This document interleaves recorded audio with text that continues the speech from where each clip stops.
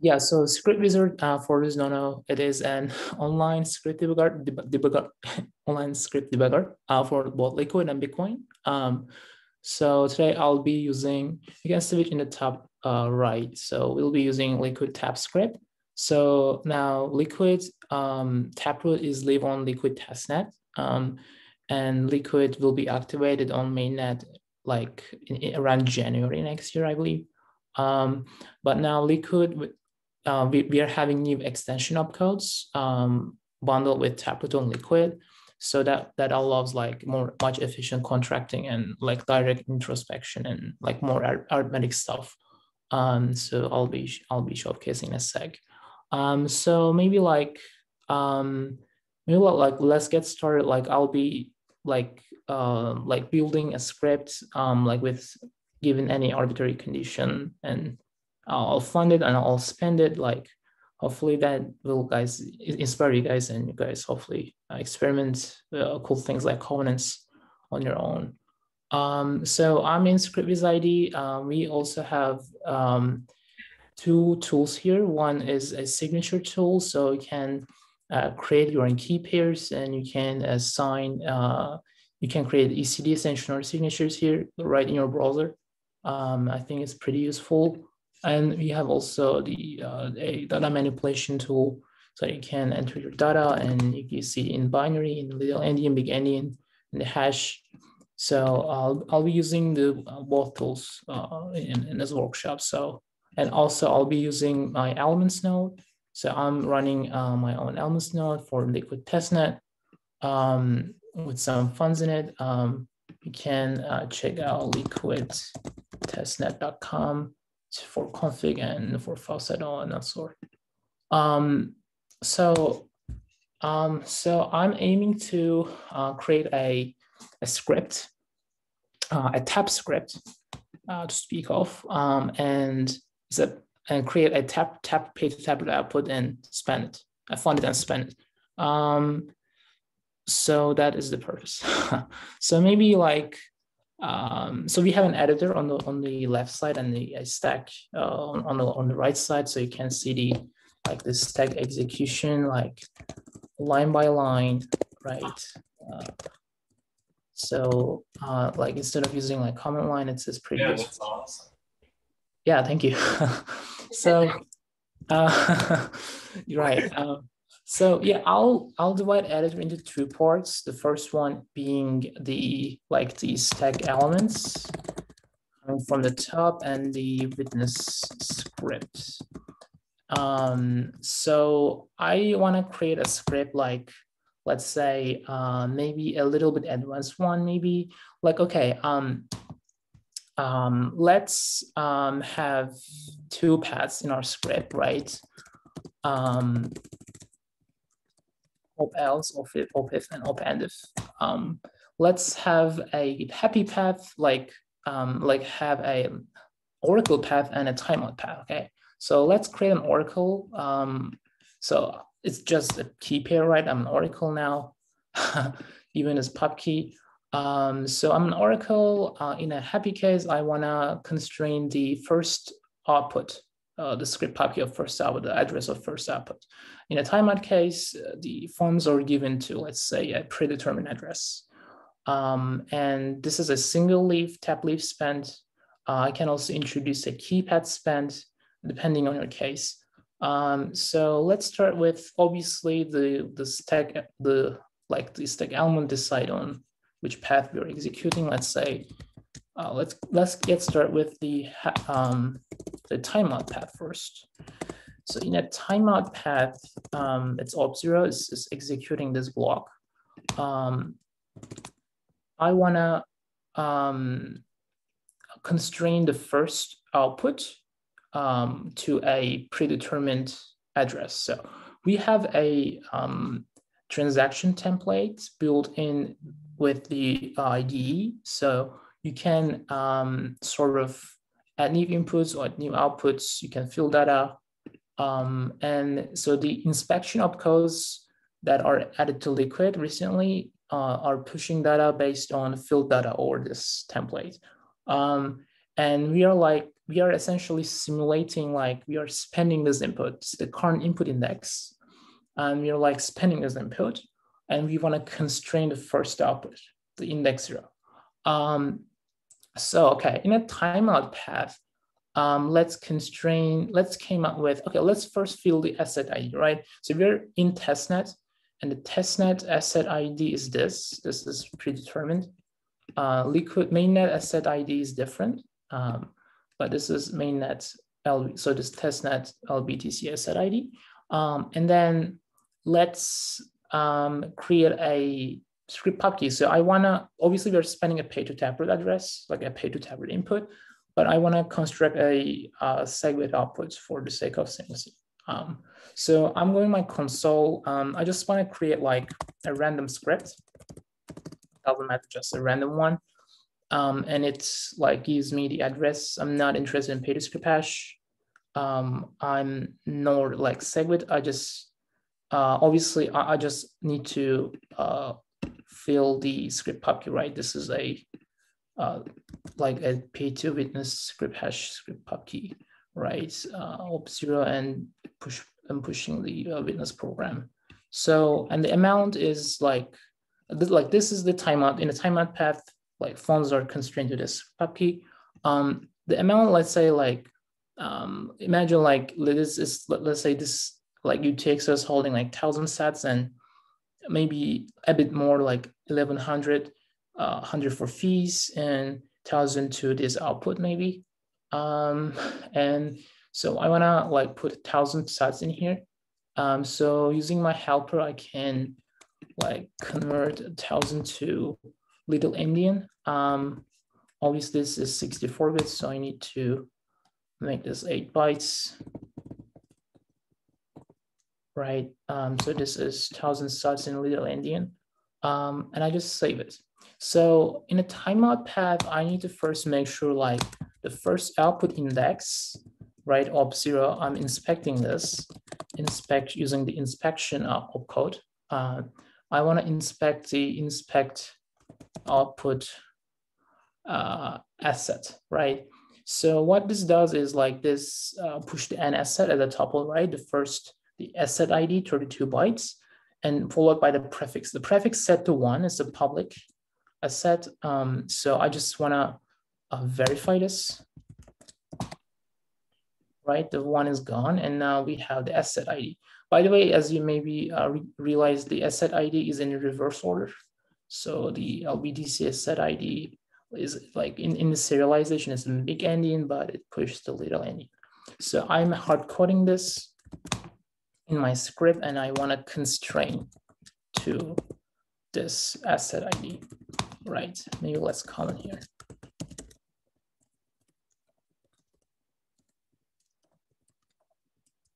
Right, I want to make sure first output is not tethered, not like any, like a token, like this is LBTC. And then I want to constrain the amount, right? Constrain, let's say amount. And I'm inspecting the first output amount, right? And inspect, not input, right? And so it pushes the value, right, and in little endian, and followed by a prefix, which is 1. I'm verifying the prefix, and 1,000 sats, right? This is the data I inspect, and this is, I'm hard coding this, and I'm matching the hard coded value with the inspected value, right? And I finally, I want to constrain the address, right? The first output address. So the address associated with this script pub key. So in order to do this, I'm inspecting the output script pub key.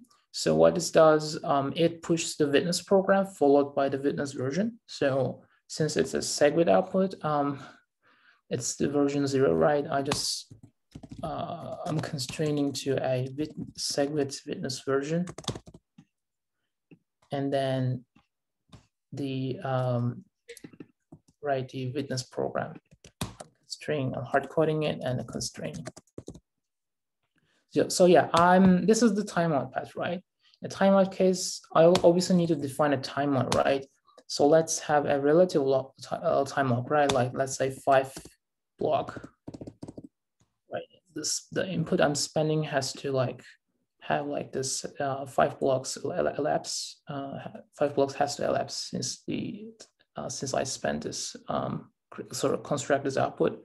Then I can do check seconds verify obviously, but we can do inspect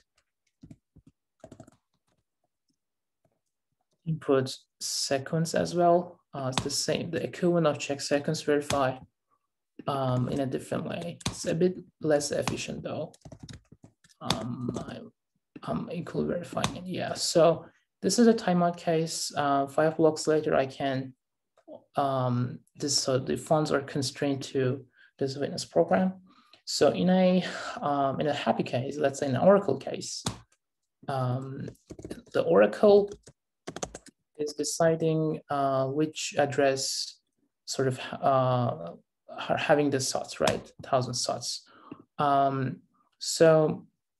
I'm going to my signer tool. So I want to create another like a witness program that the Oracle assigns, right? So I'm just creating a random program. This, for instance, I'm signing this like as the data, like the data I'm signing as the witness program I'm nominating, and I sign it. It creates a 64 byte Schnorr signature. So this comes from the witness, right? In a happy case, but I need to change the case of 1 here in the Oracle case. And so signature at the top, and I wanna, so in an Oracle case, so the only thing the Oracle decides is the address, right?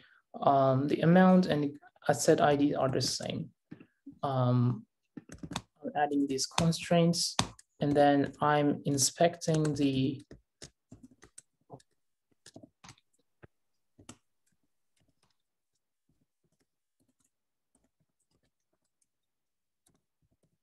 output script pub key. It's a SegWit output, so I'm verifying that it's SegWit.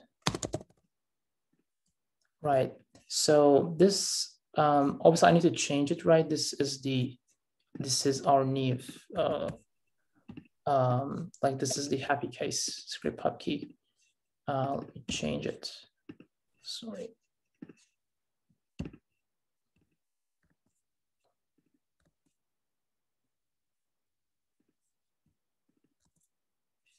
Yeah. So the signature comes from witness, right? And I inspect the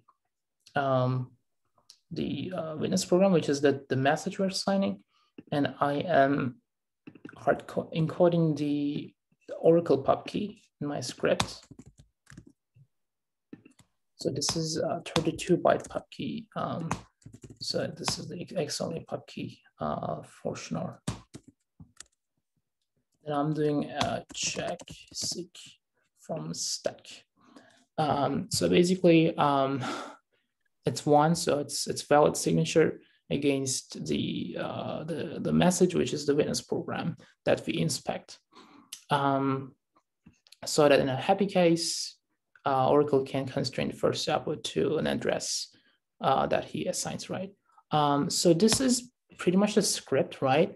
So I need to compile this into bytecode, then fund it and then spend it. But first I need to comment the stack elements from witness because I don't want to compile them. I only want to compile the witness script starting with OF. There's a compile button over here. I click this and it compiles the bytecode, my script. I can copy it and go to elements console and do decode script, paste it. You can see the ASM. I can double check it's correct. And then it creates a tablet output, right?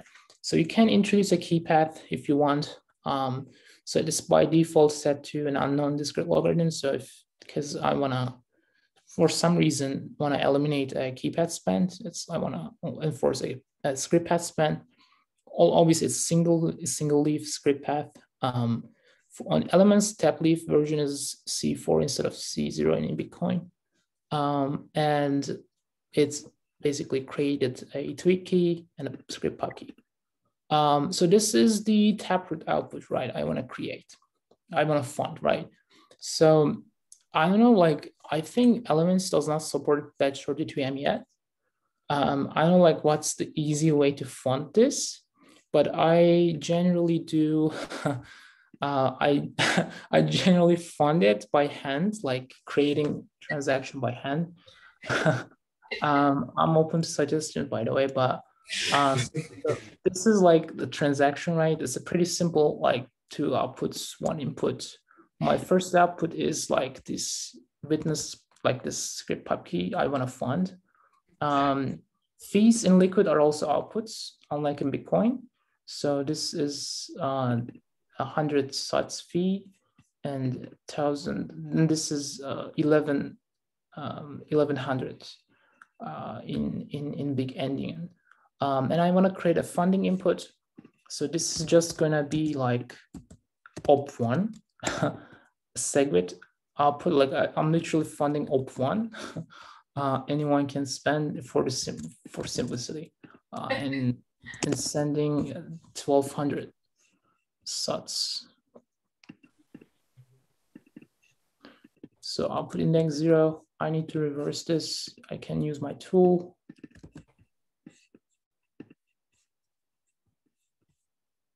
Okay. Right, this is the end result. I can paste it. It removes the spaces, so it's pretty simple. And I can just maybe decode row transaction and send row transaction. So this is the funding TX, right? Maybe let's check on Blockstream Explorer.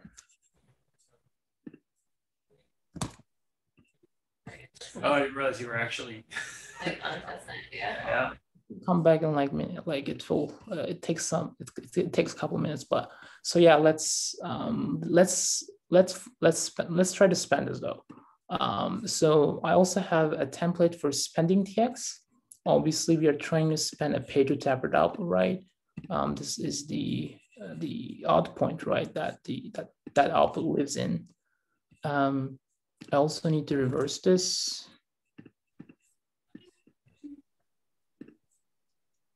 Right. And my first output is, I'm interested in the happy case, right? So my first output is the one the Oracle assigned, and which is this, sending 1,000 sats, 100 fees, right? So in the witness, right, we're spending a pay to taproot output. Maybe not yet. Yeah, I'm spending a pay to taproot output. So the last stack element is the control block, right? So let's construct the control block. This is a single leaf spend. So my tweak key is odd, right? So my control block, it's this tap leaf version C4 plus the oddness sign, 1 C5, followed by the inner key, which is the unknown discrete logarithm. And this is 33 bytes, 21 in hex. So this is the control block, right? Followed by the witness script bytes. So this is my script. Let's see, how many bytes is this? It is 187 bytes. BB in hex in unsigned. BB length, script length. And this, yes. And the op1, right? This is the happy case. And hope that works. Oh, I thought you were ATL.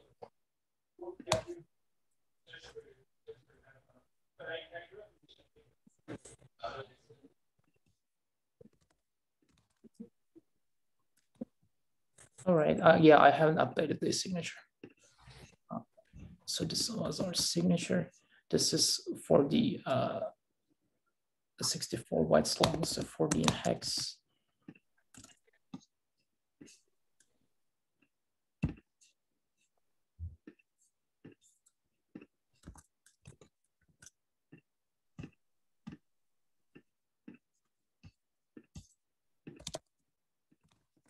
So this is my raw transaction, right? Sending to this, address, the Oracle decided, and 1,000 sets, right? And spending my pay to taproot output, which hopefully. This was the pay to taproot I was funded, right? As you see, it says unknown though. Yeah, let's just spend it, which I did. So now I spend it based on the happy path.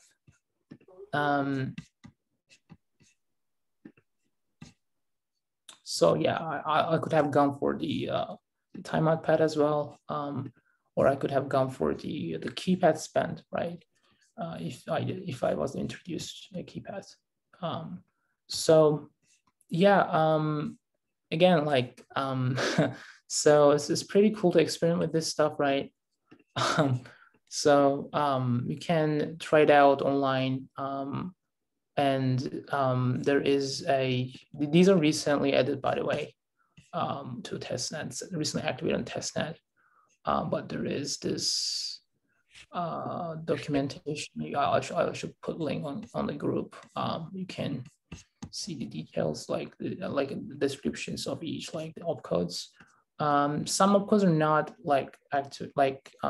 fully implemented on Script Wiz yet, but most of them, like inspection arithmetics, do. So you can play around. You can play around with like online. So yeah, that's pretty much it, guys. Cool. Thank you.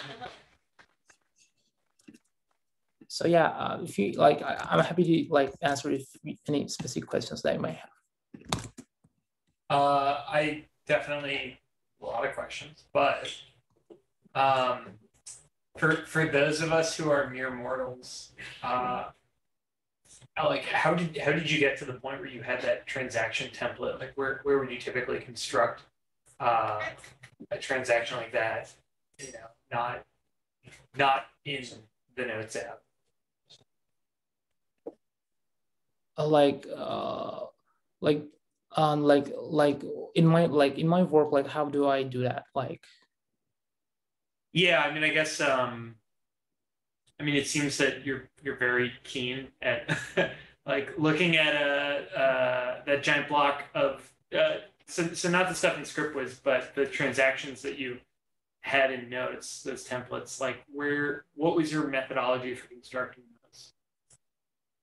What was methodology for what? Sorry. In Notes. It's a transaction. Yeah. So, but I mean, like how it's raw binary transaction. Right, You like just know it. you just know it. Yeah. I mean, yeah, that's what like I prepared it like for the workshop, right? That's like a template for two. Well, I have two templates, right? One for funding, one for spending, right? Yeah. No, I get you did prep work. I guess I'm just really wondering, like. Yeah, I don't know. I'll just have to take it if it's value. It's the same format I do. Yeah, that's fine. Yeah. Yeah, and that's the same question we ask you. Yeah. Okay. So we do a class where we learn the Houston every week, and it's the exact same, which is what I was laughing at, because I invented my format, but it looks exactly the same as the class. So these guys have seen me, they do the same thing. But I mean, it's really brilliant. The tool, like you can write it out any way you want, and then you just remove all the white space. Yeah. There you go, you've got it. But like you can. Yeah. Organize. Anyway, that was very useful to see. Thank you.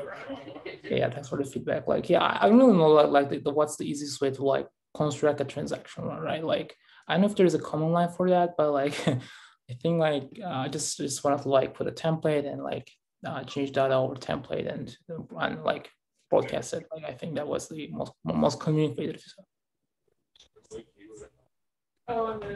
Cool. Yeah. All right then. Thank you guys. Then I wish you guys a great rest of the day.